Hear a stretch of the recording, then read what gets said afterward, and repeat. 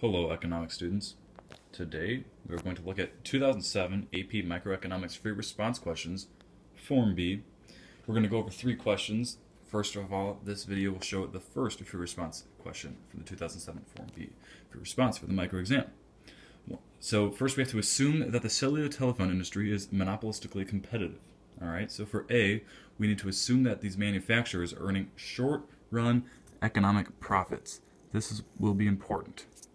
We need to draw a correctly labeled graph for a typical firm in the industry and show each of the following. We need to show the profit maximizing output and the profit maximizing price. We also then need to show the area that represents the economic profit. So here I have a partially pre-drawn graph where it shows the price column, or the axis on the y, and the quantity on the x-axis.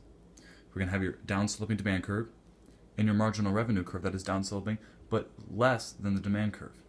And this curve, the marginal revenue curve, is less than the demand curve in a monopolistically competitive firm because a change in the price for a product required to get to the next sale or to increase output by one more is going to apply not just to that next sale but also all the sales before it. So your marginal revenue is going to decrease by a greater extent than the demand because of this. So now let's try to find the profit maximizing output and price. So where does that equal? Well, the profit maximizing output is at MR equals MC, which is right here. So we draw a line up here. So then there's the output. We can write that right now. We'll do Q star. Then to find the maximizing price, we do not go simply over here, but we have to go vertically directly up to the demand curve. And that brings us right to this point here, which then carries over to here. And here is our profit maximizing price. Now we need to figure out where does our average total cost curve, or ATC curve, go. And this will tell us what our profit is, our economic profit. So since the thing said earlier that there is short-run economic profit, we know that at the profit maximizing output and price will be greater than average total cost. So at this point right here, the ATC curve will come in somewhere below price. So we can just draw it like this for now, and we label it ATC. And so right here we can see that from here to here there's a gap, and that is going to tell us how we can get our profit. So what is economic profit? Well, it is our price minus our ATC, and that number is multiplied by the quantity or the output produced, and that'll tell us our economic profit. So we're going to go here, and the difference between our price here and ATC, and we're going to multiply that by the quantity. So we're going to draw a line straight over here.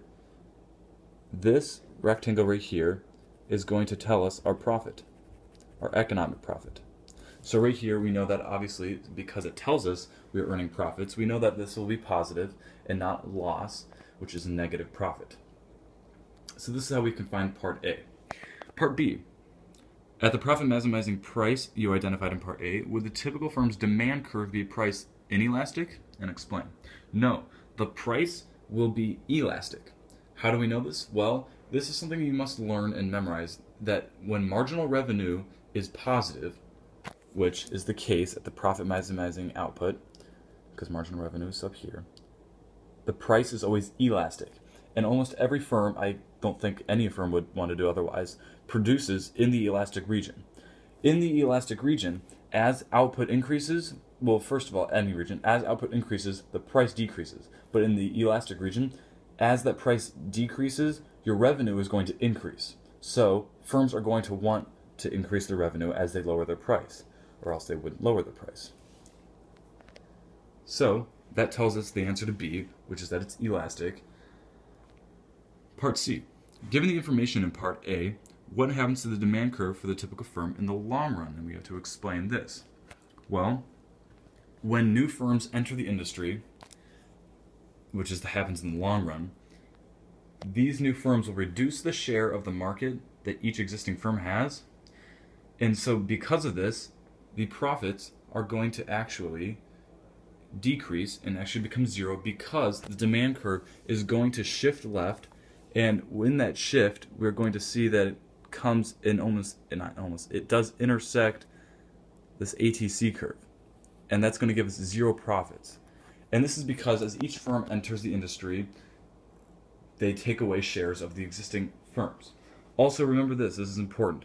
Monopolistically competitive firms cannot make economic profit in the long run. That's something you need to know. And so because of this, we know if price is going to equal the average total cost curve, this quantity becomes zero. So multiplied by that, the economic profit is zero. So there's no profit in the long run, which will help us find the answer to D. Using a newly correctly labeled graph, show the profit maximizing output and price for the typical firm in the long run. Well, we have a similar graph here, but since the demand curve has shifted left, which happens in the long run, it will now intersect the ATC curve at the profit maximizing output. So profit maximizing output is right here. So right here, ATC is going to intersect, and it's going to come down and then back up, and there is our ATC curve. All right.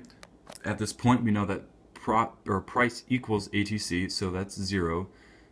So the profit is zero. So there's no profit in the long run. And now we should label this Q star, maybe 2, and then the price star 2. And these are our new equilibrium price and quantities at the profit maximizing. So now we can go to letter E. Does the typical firm produce an output level that maximizes its average total cost, minimizes its average total cost in the long run? The answer is no. Why? Well, we know that average total cost is not as a minimum, as it becomes a minimum beyond the profit maximizing output, somewhere in this region.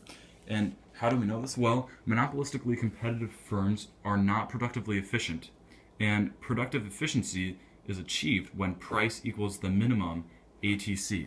So we can write that over here. Productive efficiency is when your price equals your minimum ATC. This is not the case in a monopolistically competitive firm, as you can see in this graph right here in the long run. All right? Letter F. In long-run equilibrium, does the typical firm produce the allocatively efficient level of output? Explain. The answer to this is also no. Why do we know this? Well, allocative efficiency is when price equals marginal cost. Well, right here we see that our price is right here, and our marginal cost is all the way down here.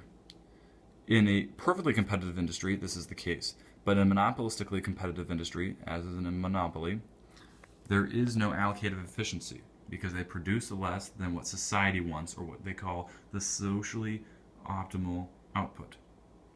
So in this case, the price is greater than MC, marginal cost, which shows us that there is not productive efficiency.